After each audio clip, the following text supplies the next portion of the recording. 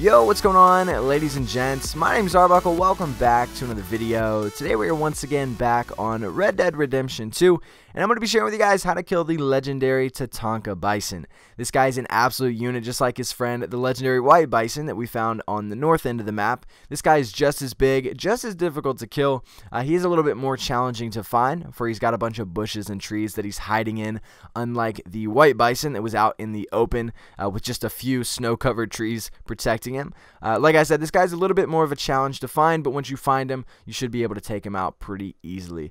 So let's go ahead and talk about where you're going to find this dude. This dude is located in New Austin, just north of the San Luis River. As you guys will see, he is on this little track that is just northwest of Manteca Falls.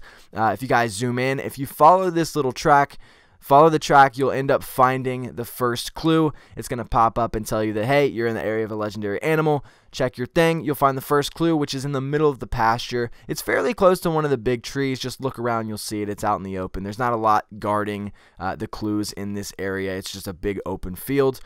So once you find that first clue, it's going to be bison dung there in the middle of the pasture. The second clue is going to be straight ahead behind the giant group of bushes. You guys will see there are a bunch of bushes. The second clue is going to be behind them on the back end. There are a bunch of broken sticks there. Once you search that, it's going to give you your third clue, which is, again, straight ahead in the pasture just before you get to the group of trees. You guys will see another pretty open area to find the clue, not very hidden.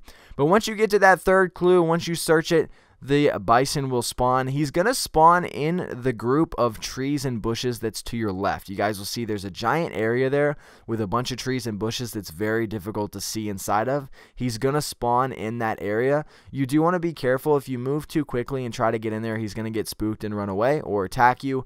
So what I did was I crouched around, I moved around throughout the bushes until he got in a spot where I felt comfortable, and it only took me 5 shots to take this guy out with my rifle to the head.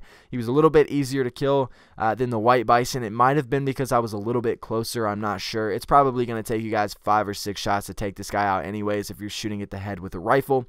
But again, guys, I would highly recommend being very, very careful when trying to take this dude out. It's very easy for him to blend in the bushes and the trees, and especially using them as cover, you might end up missing a shot, giving this guy a chance to get away, which obviously you don't want to do. But anyway, guys, that's really the video. This is how you track and kill the legendary Tatanka Bison. If you guys have any questions, maybe you're having trouble finding this guy or taking him out, make sure to leave them down in the comment section below. I'll be happy to help some of you guys out. Like I said, I hope you guys did enjoy the video. Make sure to subscribe if you haven't already, and I'll see you guys in the next video. Can we be friends?